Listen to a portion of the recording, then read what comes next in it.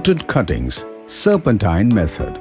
As explained in our training video on how to prepare rooted cuttings, prepare the rooted cuttings in 20 into 10 cm poly bags.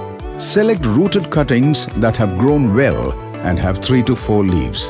Arrange the selected cuttings at one end of the nursery and each cutting is trained to grow horizontally.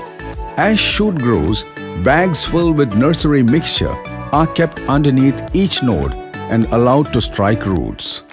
It is essential to ensure that each node touches the mixture. The shoot is then allowed to grow for about 3 months so that it can produce about 10 to 15 single-noded rooted cuttings in a batch. This process continues in such a way that a single node gets rooted in each bag until the shoot reaches the last bag in a row. Once all nodes get rooted, the first 10 polythene bags with rooted nodes should be separated by cutting the internodes.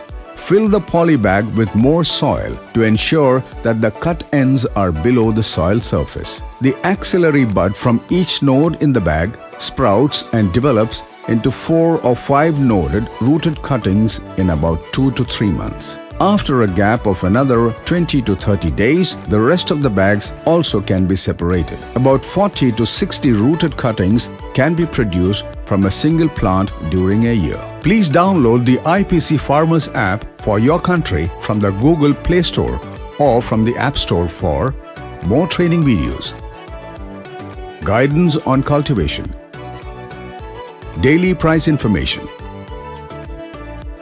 marketing support, exchanging ideas with other farmers, and for online help from an expert. Search for IPC Farmers app.